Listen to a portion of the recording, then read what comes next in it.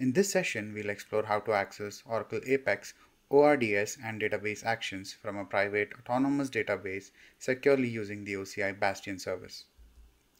Think of it as a fortress, production database locked in a private subnet. But when an admin needs access for maintenance or development, how do you keep the security intact?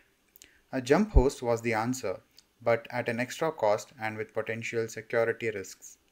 Oracle Cloud Infrastructure has a smarter solution, OCI Bastion, a fully managed service that provides secure, time-bound access to private resources at zero cost. So how do we connect to our autonomous database securely using Bastion? Let's dive in. The first step is to create a SSH session.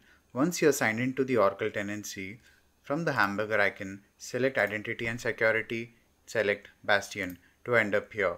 This will show the Bastion which is already created.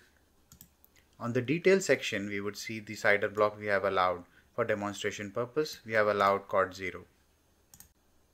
Select Sessions and click on Create Session. For session type, we are selecting SSH port forwarding session. Name your session for easier tracking and management. We'll enter access for ADB services. Now configure target connection by specifying how the Bastion should connect to the target host. Choose to connect via IP address, and then we'll provide the autonomous database private endpoint IP. The port will be 443. To authenticate the connection, we need to add SSH public key, which I have provided here. Once all these details are provided, click Create Session. The session is successfully created with the state shown as active, and we can click on the Actions button and view the SSH command. We'll copy it. We have modified the SSH command to specify the private key for authentication. Enable verbose mode, useful for debugging.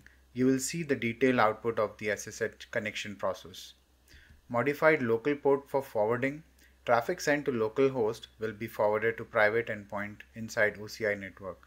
The last line, user at host, includes OCI generated temporary SSH username for the session and OCI Bastion endpoint in the region. Now step 2 is using the SSH command. We will set up a secure tunnel to access the private endpoint.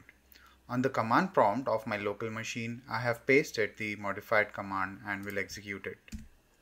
Now we have SSH'd into a Bastion host with a port forwarding enabled. Do not close this window, instead minimize it to keep the session active. The last step is using the URL localhost/ords. We'll access Oracle Development Client Tools and Application. Paste the URL and then hit enter.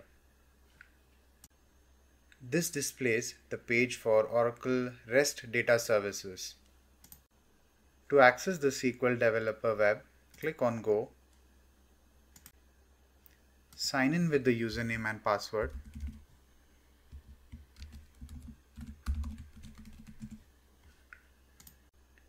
We have successfully logged in.